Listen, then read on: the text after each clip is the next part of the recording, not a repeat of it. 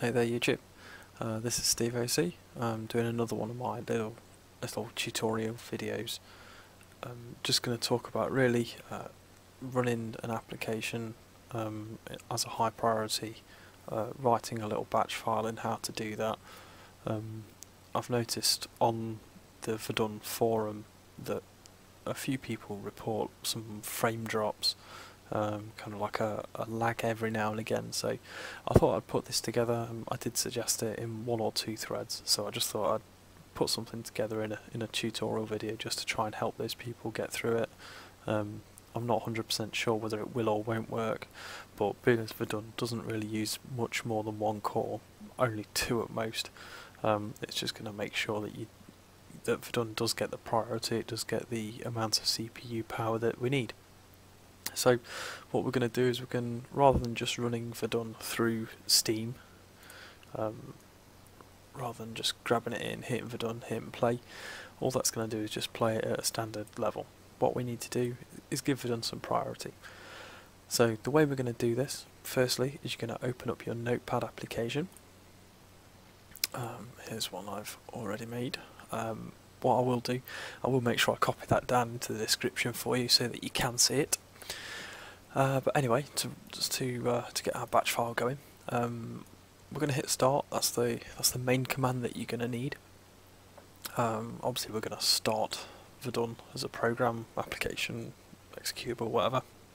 So start is the first one. The next part we're going to put in quote marks. This is just the name of your batch file. Obviously, I've called it Verdun. You can use this for any other game you want, really. Obviously for this one it is going to be just for Verdun because that's what I'm concentrating on. This is the important bit. This is your priority.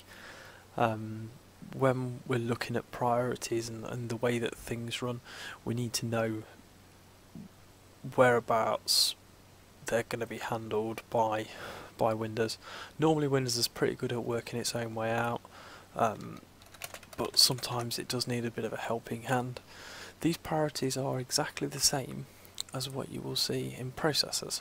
So for example, TeamViewer I've got running on my PC.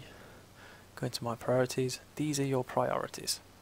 Real time, high, above normal, normal, below normal and low.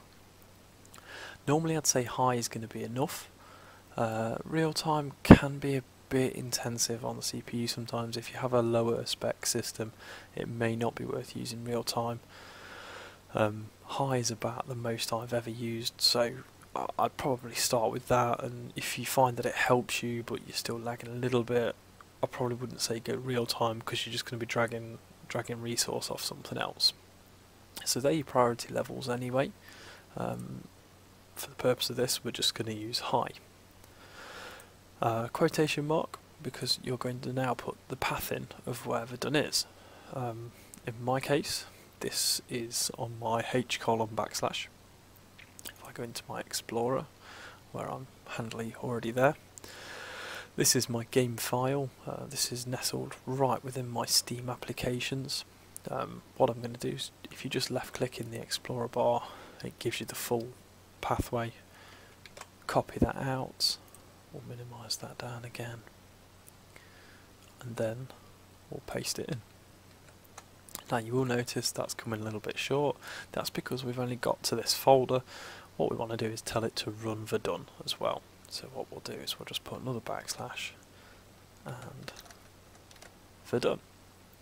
Okay, so that's the actual kind of writing code bit written. What we're going to do now is save that. So file, save as. Now what I normally do with my batch files is I'll drop them into my documents. Normally I'll create a folder, so let's just do that. We'll put it in documents.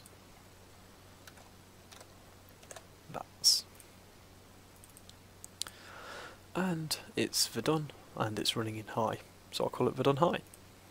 Now the important thing you do is change this to all files, and we're going to end that with .bat and save.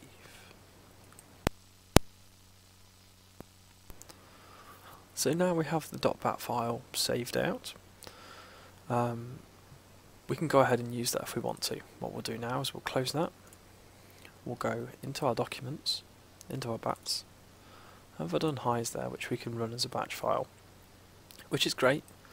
But the problem with that is it's a bit ugly, and you've got to go through a folder tree to get to it. So what we're going to do, we're going to be a little bit snazzy, and we're actually going to make it look pretty. So taking this on one step, we're going to right click and send to our desktop, creating a shortcut, which is great, but it looks ugly. So what we're now going to do, the pathway that we put in our batch file, we're going to pull that back up. We can hit edit on here and copy that. Get rid of that. Minimise that off.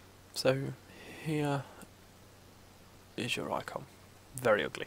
We're going to right click that, go into properties, change the icon. Okay, we know that there are no icons there because we've just created this bat file. So you get the basic Windows icons. We're going to hit browse. We're going to go here, paste it in and hit enter. Now it's already there because I've made one prior to doing this just so I can make sure I've got everything down so I can talk this through fairly seamlessly. So in this case we're going to click on the Verdun application and hit open. It's looking for icon files, and now it's pulled up the icon file, so that's Verdun. So we're going to hit OK, and we're going to hit apply. OK, so now my icon has changed to the Verdun icon, which is great.